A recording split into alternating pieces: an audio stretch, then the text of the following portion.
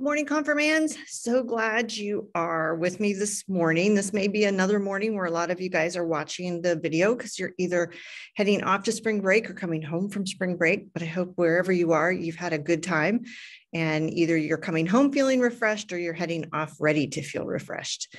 Let me pray real quick and then we'll get started with the lesson.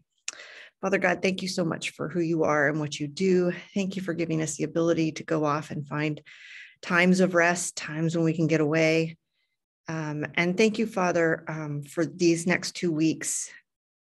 Not everybody loves history. Not everybody finds this to be really super fascinating, but it is so important for the Confirmands to understand this link, that this church at St. Andrew goes straight back to Jesus, and that there are direct links back to him and how this church, how St. Andrew came to be. So I hope that I will be able to make it interesting enough so that they find some value in it and they understand that even though you lived 2,000 years ago, we still have a direct link to you. I ask all these things in Jesus' name. Amen.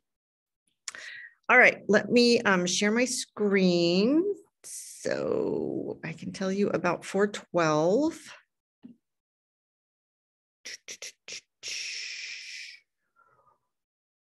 All right, hold on a second, friends. There we go. All right. Scoot me out of the way. Okay. So this week for 412, we are having 412 tonight, and we are playing kickball out in the park. It's going to be sort of a tailgate, so there is a sign up to bring food. If you don't happen to sign up and you still want to bring food, please do. But we will be out in the park. If for some reason the weather is not good, we'll move inside, but it's supposed to be nice. Bring a jacket. It's supposed to be a little bit cool, but we will play kickball, hang out, and eat at the same time. So I hope you guys can be there. If you haven't been to a 412 yet and kickball is something you like to do, I'd really encourage you to come so that you can get an idea of what 412 is all about. It's not just Confirmands, it's 6th and 7th graders as well. And remember, you can always bring a friend. They don't have to be a St. Andrew person to come to 412. We want everybody to come and have fun. So it'll start at 5:30 and it'll go till 6:30 tonight. So I hope to see you guys there. All right, well, for the next 2 weeks, we're going to be talking about this link between Jesus and St. Andrew. And I think it's important for you guys as Confirmands to understand that there is this direct link, that Jesus just didn't happen and then all of a sudden St. Andrew decided to start a church, that there is this link throughout history. And so much of what the early disciples were told by Jesus and how he wanted to grow his church is still applicable to us today here at St. Andrew. And so I think that link is really important. So today I'm dividing it up into 2 weeks. Today we're going to be talking about sort of church history from Jesus up until John Wesley, who's the founder of the Methodist Church. And then next week we'll talk more specifically about the Methodist Church and how the Methodist Church started, and then how, St. Andrew came about. So let's get started. So how did the church start? Well, if you guys, in scripture, we learned that Jesus, during his ministry, over and over told his disciples that he was not going to be around for a long time, and that he was going to be depending on them to spread his gospel, spread the message of what Jesus did for us, and that by accepting his gift of grace, that people could, fix this break that's in that relationship in their relationship with God, which we talked about the last couple of weeks. And so it was going to be the responsibility of his disciples to start growing this church. And then as they started converting believers, then those believers would be responsible for sharing the gospel with the people that they knew. So it starts with Jesus. He's the first one. And before Jesus ascended into heaven, so this is after his crucifixion, after he died, after he was resurrected, he was with his disciples for 40 days, where he walked and talked and sort of gave his last instructions to his disciples. And one of the last things that he said to them was, go and make disciples throughout the world. And so again, it was this mission that he put them on, that now that he wasn't going to be there anymore, he was going back into heaven to be with the Father, that it was up to his disciples and the believers in him to spread the news, So it starts with Jesus, and then he commissions his 12 disciples to make more disciples. And then in Acts 1:15, which is the first book that comes after the Gospels, it goes Matthew, Mark, Luke, John, and then Acts.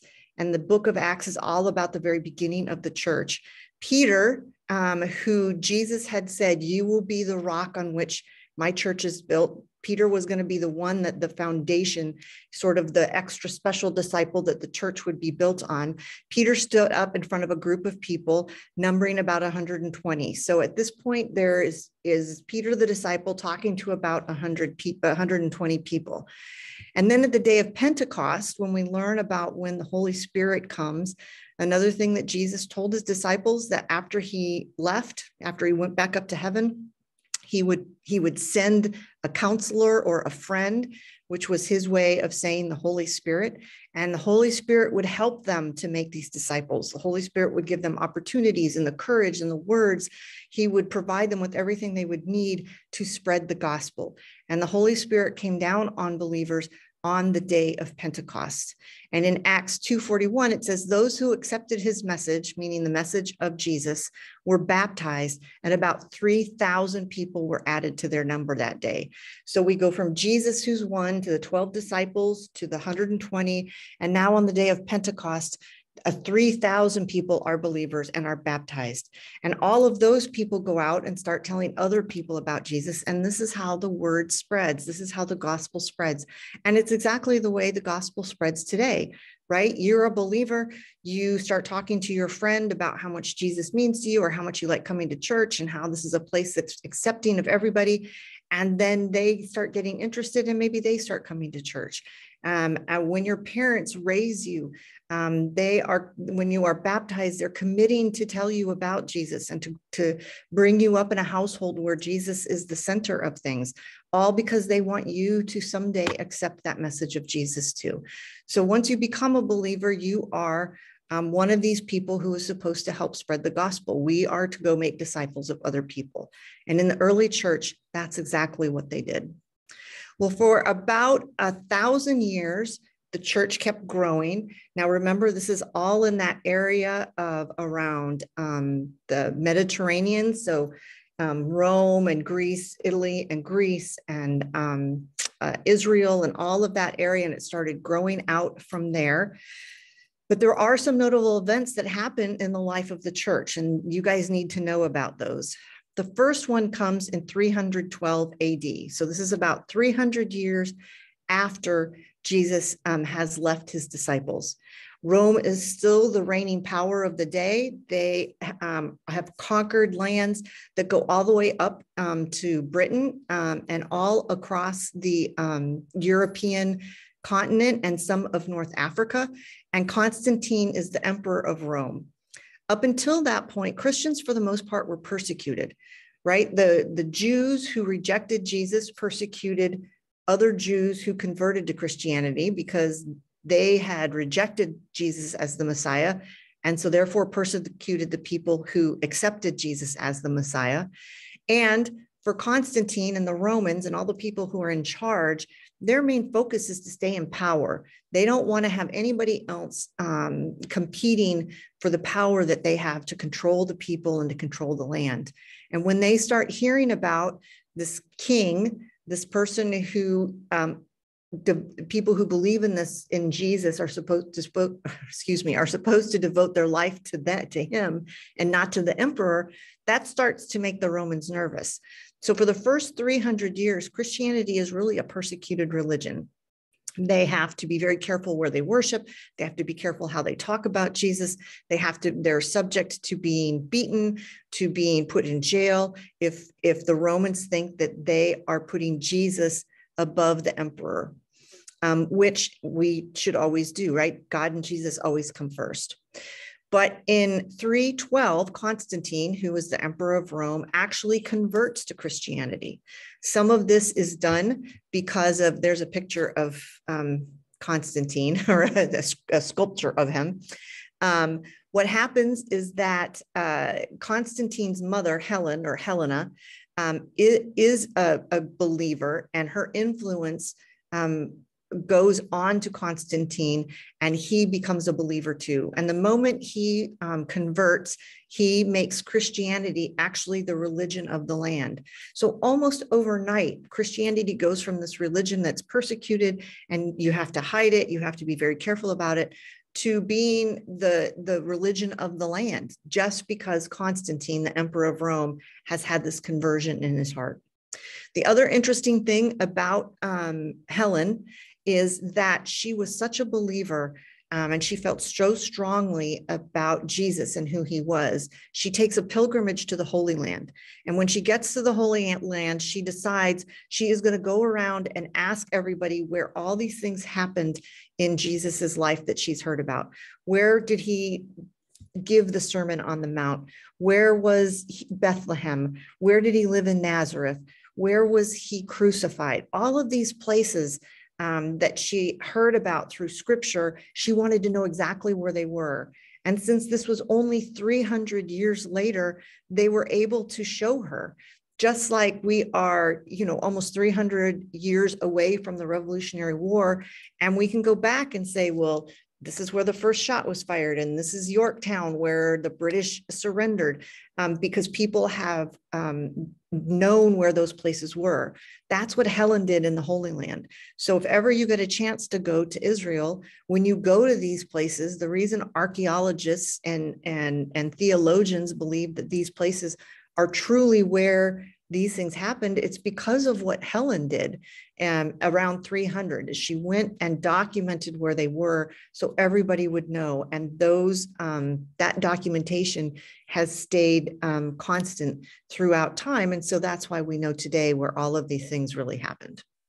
So Constantine looks kind of like an intimidating guy here, but gives his heart to Jesus, becomes a Christian, and makes Christianity the religion of the land. And because, as I mentioned, the Roman occupation goes all over Europe, this allows Christianity to spread really fast because they have conquered all of these places. And so once it's okay to talk about Jesus and to worship him and to spread the new good news, it spreads all over at that time, which can be considered the known world, the known European world, I guess is probably a better way to put it. All right, so that's Constantine.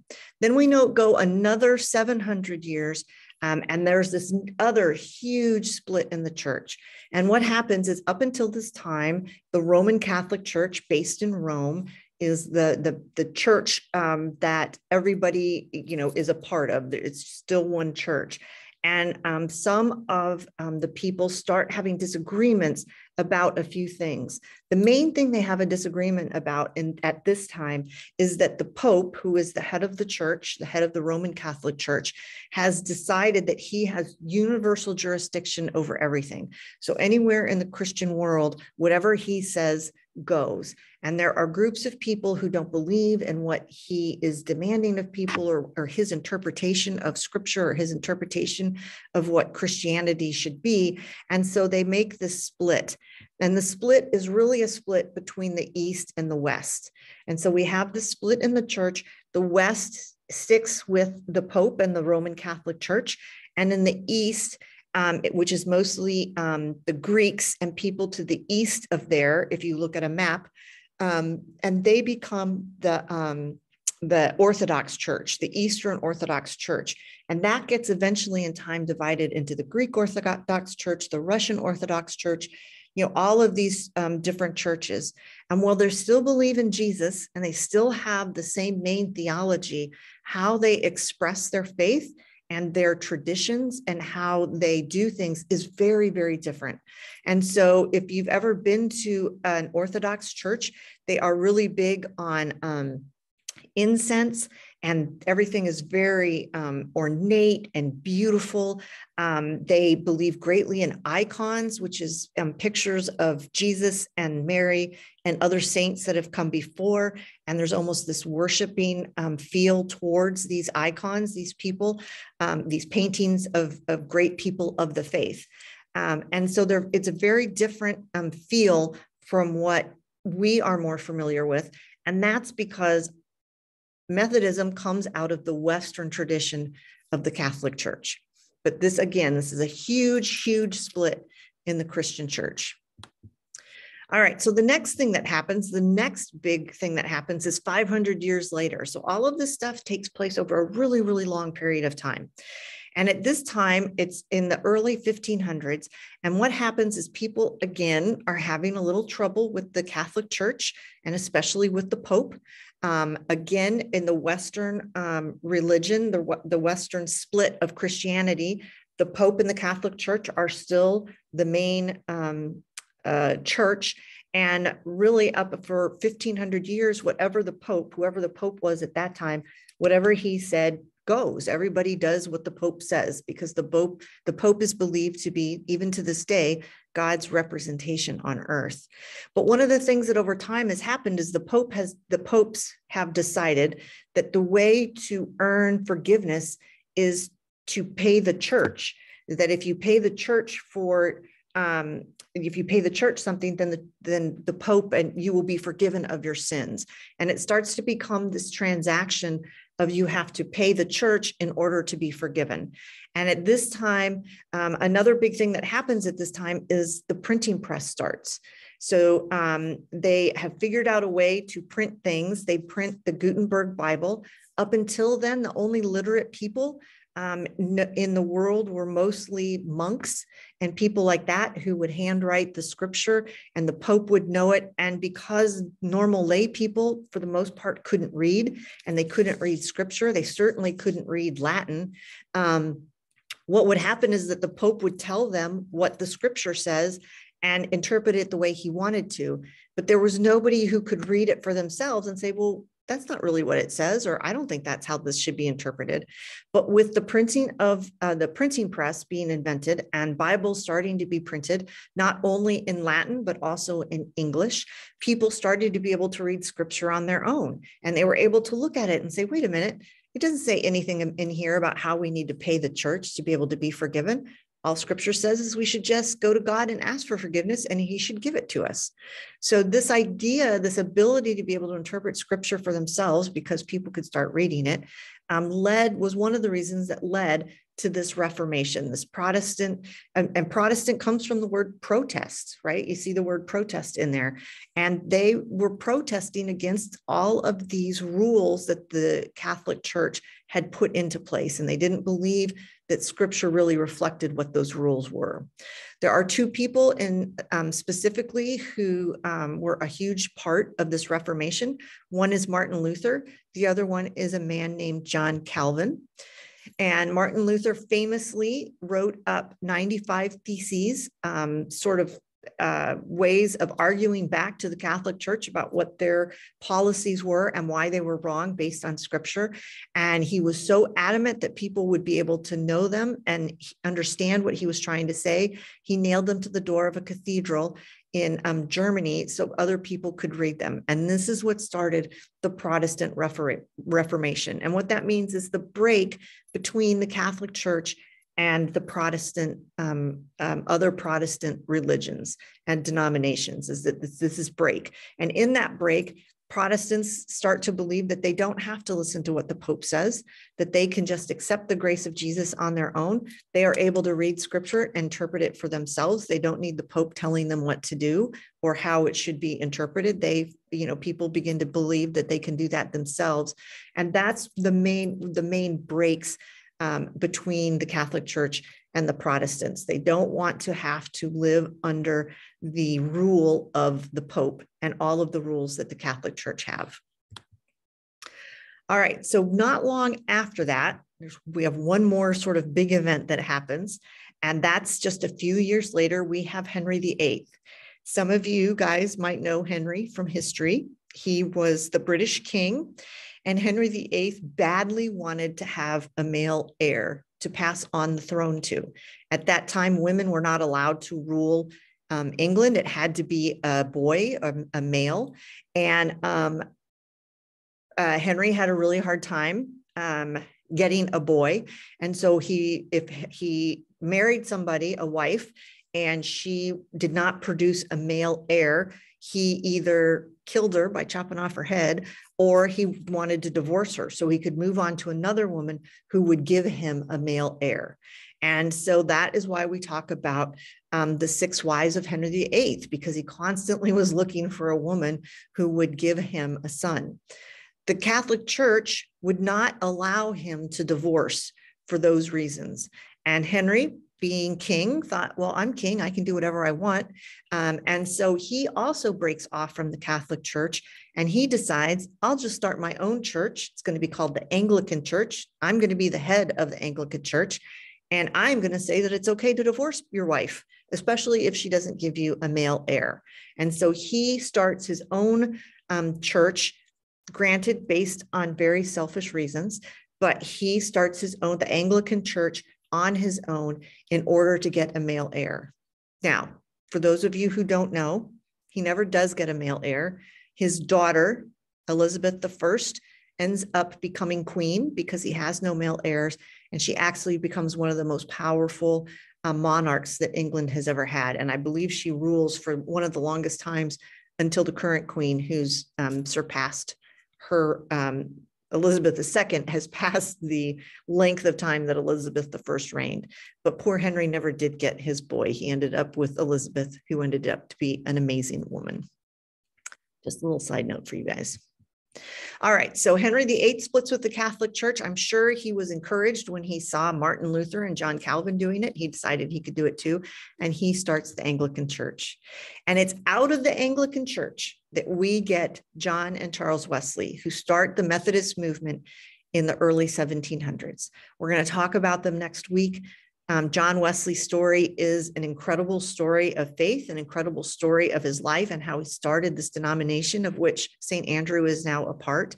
But again, I wanted you guys to see that our heritage goes straight back to Jesus. Granted, there are these splits, there are these divisions. When people don't agree on how to interpret scripture, they can decide they're going to split off from the church that they know and move and create their own in an effort to be authentically living out the life that they believe God have called them to do. And this is, well, you know, sort of we have no pictures of John and Charles Wesley, but here they are looking like saints there for you.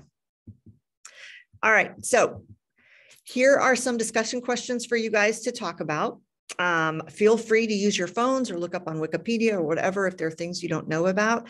How the church has evolved over time is fascinating, but the one thing I want to leave with you today is the reminder that while things have changed and churches have split, the one thing that we all have in common is that we believe that Jesus is God's son, that he was fully God and fully human, that he lived and walked on this earth as a human. He died for our sins. And it's through the belief in him and having a relationship with him that our relationship with God, broken by sin, is able to be repaired and brought back together. All of the other issues of who should be in charge and how we should interpret scripture have led to all of these divisions, but we do still have this one unifying thought. And if you come across a denomination or a religion where Jesus is not the center, where it is not believed that he is God's son and that he came and died and was truly resurrected, that's a red flag for you to wonder, is this really a true Christian religion, or have things been skewed just enough to make them not scripturally sound? We'll talk about more of that next week. Anyway, in the meantime, enjoy the discussion questions. I hope you have a great week, and I look forward to seeing you next week when we talk more about John Wesley. Take care. I love you guys.